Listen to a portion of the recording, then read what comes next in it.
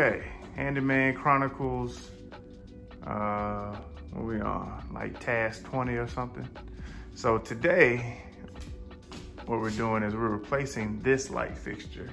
It was one of these little can lights like that. So I've already removed it. And I ordered a light fixture originally, but it came and it was covered in this like gray plastic, which is a pain in the butt to get off. So I ended up just returning it and ordering something from Amazon. So let's open this up, see what it looks like.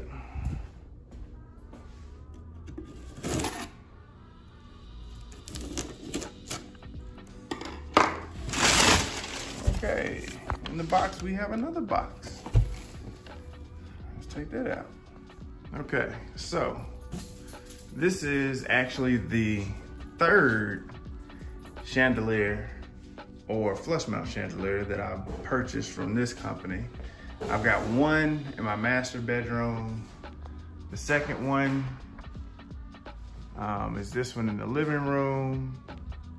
You can go check that video out. And then this is the third one. That's gonna be like a long rectangular one that will hang above the dining room table. So the instructions aren't super thorough on these, but it's a pretty simple process. And I mean, the diagram really shows you where to hang all the crystals, which is the most time consuming part of this process. Breaking everywhere. Boom, there we go. Little chrome.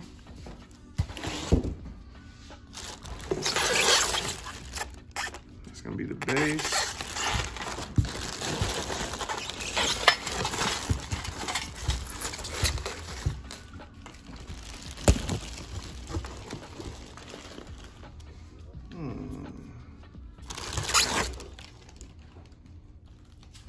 Okay. And pieces. And then all of these boxes should be all the little crystals. And then we got a little individual crystal in there. This is really similar to the one I put in the living room. And it's got the pre-drilled holes.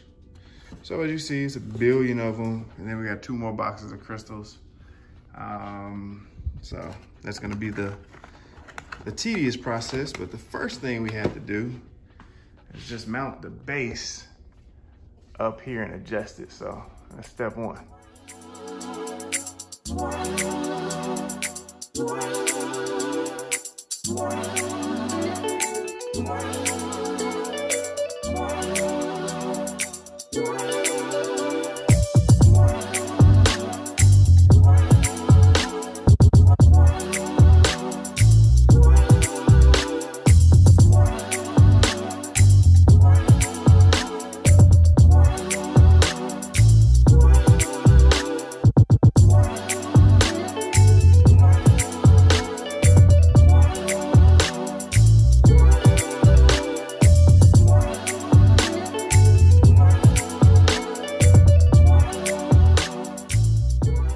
Okay, so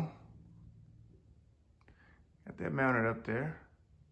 Now with this particular one, these strings here are like super long, and you just press in on those little parts up there. And a good tip to make sure you're level is you can get a leveler and just kind of sit it in the middle. That way you can see if you're level, and then turn it the other direction to make sure that you're level on both sides. And all the excess string that's left once you mount it, I left about 4 inches of extra coming out, and I cut the rest off because it was literally super, super long. It's like, this is how much I ended up cutting off. You know, almost a couple feet. So it comes with plenty for any height that you would want. So next step is, of course I got fingerprints on it. Mounting it is, I'm gonna wipe it down, get all the fingerprints off. You see this cord's kind of extra long. I think I'm just gonna find some way to discreetly just kind of lay it within this so that it's not noticeable, so it looks, I don't know, looks more straight and less noticeable. And then it's time to hang all 20 billion of the crystals. All right. If you watched the previous video where I mounted one similar to this, you already know this tip, but I'll say it again for this video. Before you go and hang all 50 billion of these little crystals, do yourself a favor, put all the light bulbs in first.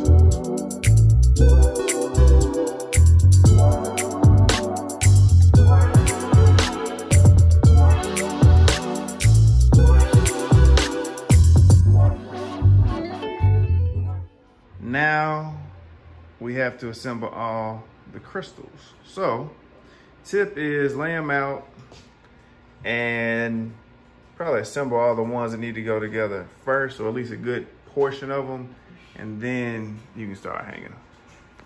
I have a number of these things put together because the little crystal ball at the end and the little string thing were separate.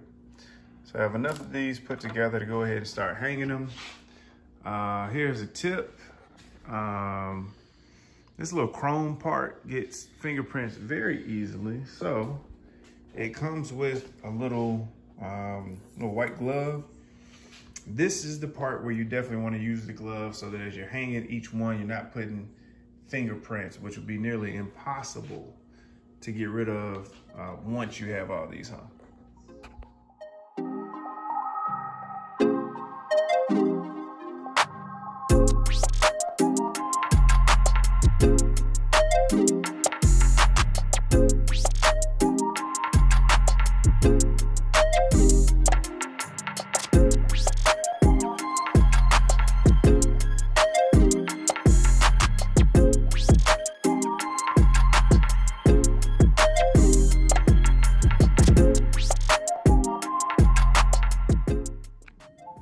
Making some progress. We got all of these little bad boys hung up.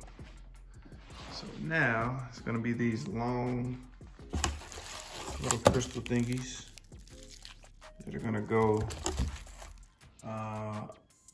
on the outer ring all the way around, and then we'll be done.